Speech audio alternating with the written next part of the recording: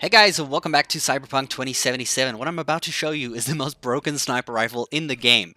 It is able to do headshots of, yeah, that much. A critical headshot of over 500,000 damage. That is a one-shot kill for pretty much everything in the entire game. And it's not like it's an unfrequent thing. It is a smart rifle, so you can always guarantee yourself these crazy headshots. All you have to do is aim towards the upper half of an enemy's face, like until they have like that red kind of rectangle or the red square around their head, and you just click the button. You can even shoot them in the body and they're still gonna die.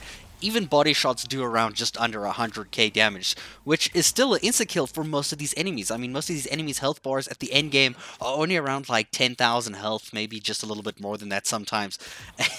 You can just do this, dude. I'm going to show you where exactly to get this gun. This is a crafted gun, so you are going to need crafting to actually make this gun. It is a legendary sniper rifle, smart sniper rifle, that is capable of doing massive damage. And I'll show you the weapon right now, what mods I'm using on it, and exactly the setup of how it works. So let's go right into my inventory and go look at this beauty of a gun, the sniper rifle over here. So we're going to go straight here. My sniper rifle is in the middle here. You can see it does 1,119 DPS damage per second. It is a smart rifle.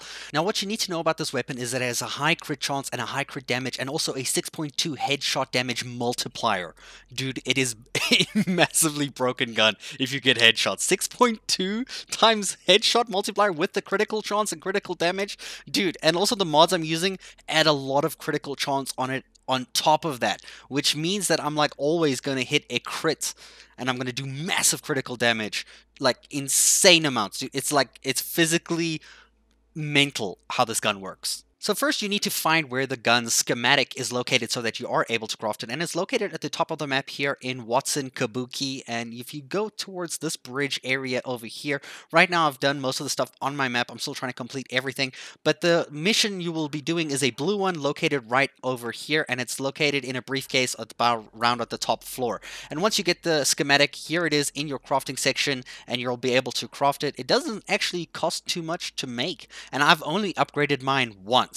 So it's not like I've upgraded it like 100 times. I think the reason why mine's damage is so high is because I got like that physical damage increase to my actual weapon. It is the Ashura sniper rifle, and it is so broken, dude. It's so easy to craft, and it's just...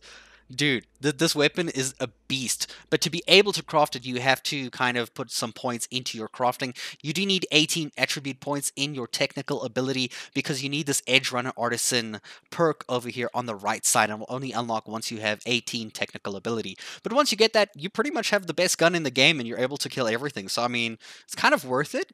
I mean, I really went for an assault rifle build, and then I found the sniper rifle, and I was like, dude, what?